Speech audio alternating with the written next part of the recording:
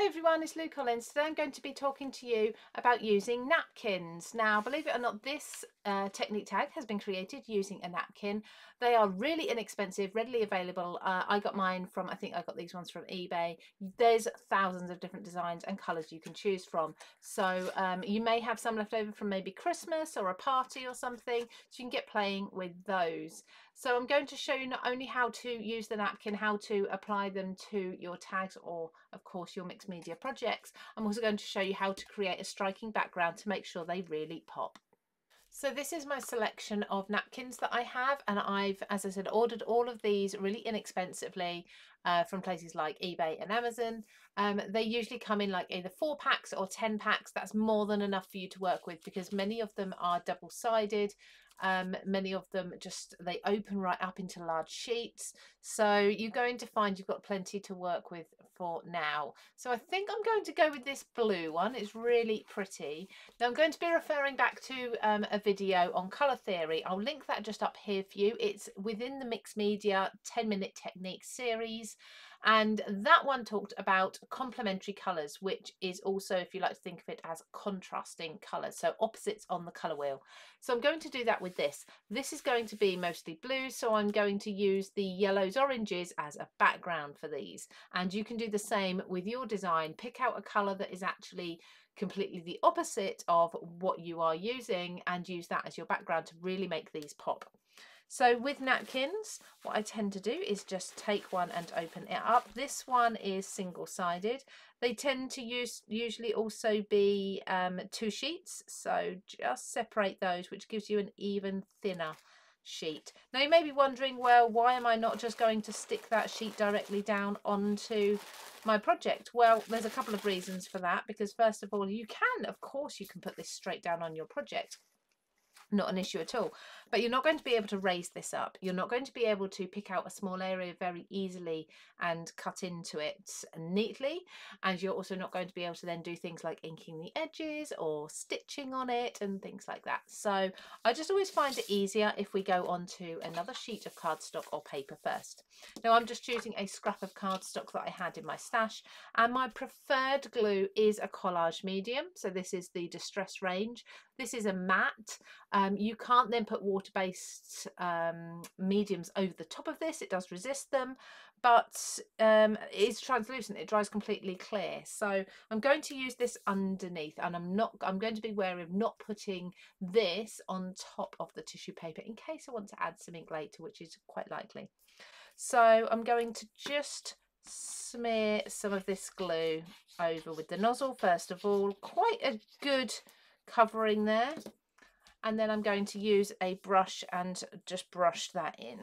Now you must remember to wash your brush thoroughly with warm soapy water once you've been using collage medium or your wet glue, because it will dry very quickly in the bristles. Now I'm going to do something else here. I'm going to screw my tissue paper up really quite tightly, and then very, very gently, you can do this before you add your glue, very gently just open it up like so and lay it onto my paper, and without stretching it out, I'm just going to press down, just using my fingers to kind of pounce down onto it, so I'm keeping the wrinkles, and then as you start pressing into that, the wrinkles will remain. I really, really love this effect. You can, of course, if you prefer, if you've got a detailed image then you really want to keep the image clean and crisp, you can put this down completely smooth. Now once that's glued, you can start pressing down any really raised areas. You'll remain with that texture. So let's just have a look at this really close up, so you can really see the wrinkles and the texture around the flower there. When I hold it flat, hopefully you can see it's not smooth at all. As I say, this is totally optional. If you prefer, you can smooth it down completely flat.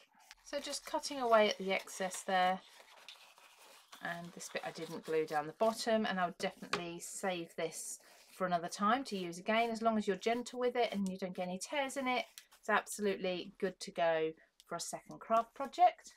And this one I'm going to cut into some circles. So I've just got some dies here, so I'm positioning them so that I've got a good amount of the blues in each one.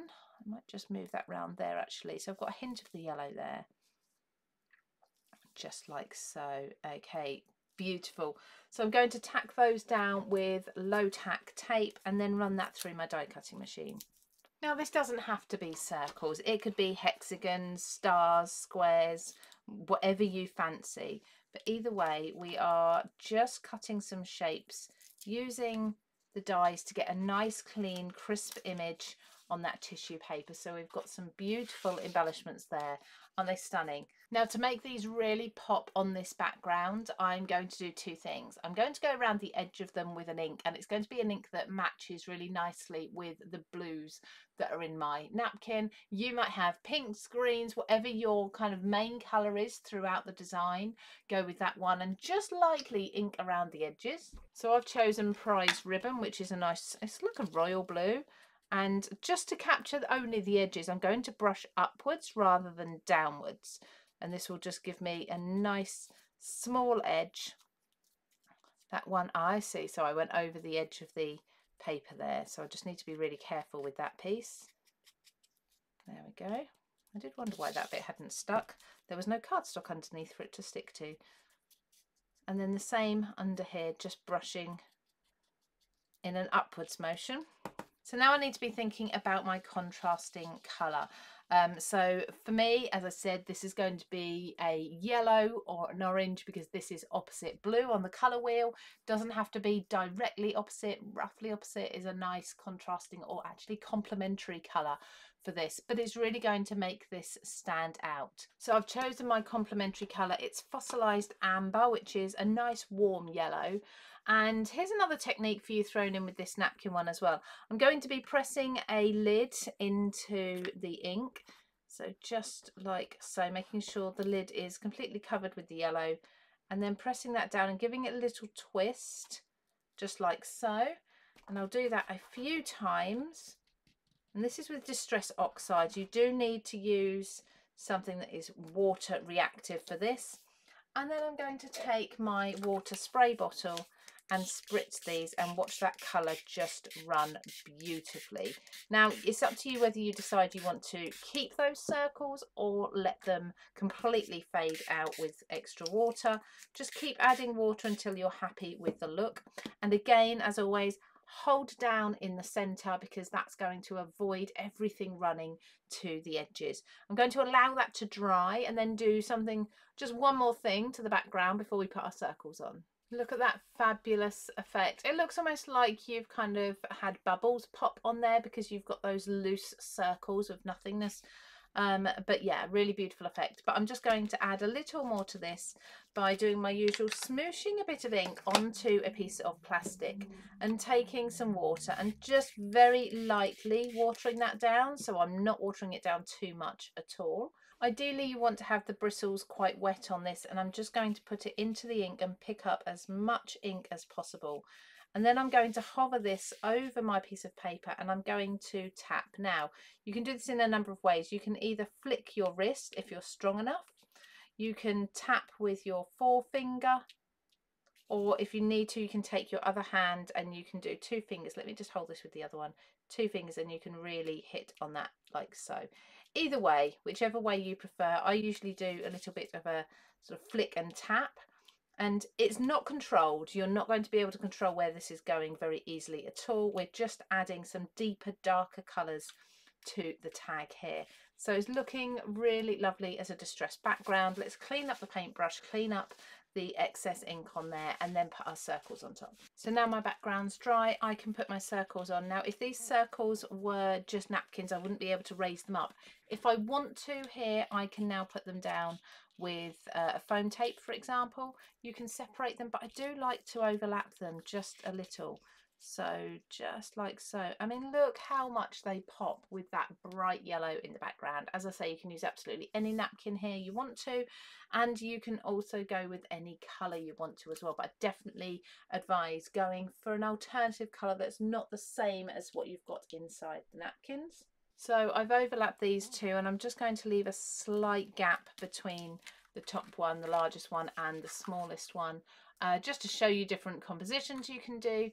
But doesn't that really pop and really stand out? Now you can also do this with patterned papers if you don't have napkins. Obviously you won't have to smooth those down, glue them to cardstock first of all. But I just think that the texture that we get with the napkins, the wrinkles, and that softer feel to it as well is so much nicer than just your average patterned paper.